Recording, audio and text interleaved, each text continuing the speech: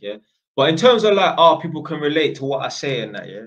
Listen, man, I'm mad, man, and I have no filter in it. So if I say stuff, yeah, that pisses people off, yeah, blood, just think, yeah, just you got to know how to cherry pick the information and that. And there's certain people I'll say something that piss them off, and then they don't want to listen no more.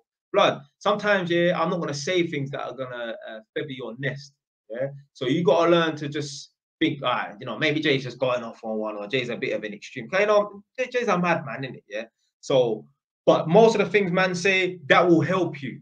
Yeah. So anyone who's thinking, oh, I don't want to listen to it, or I don't like what you say, but fuck.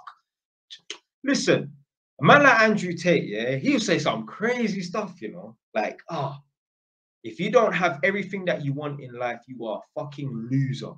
So I'm a loser, basically.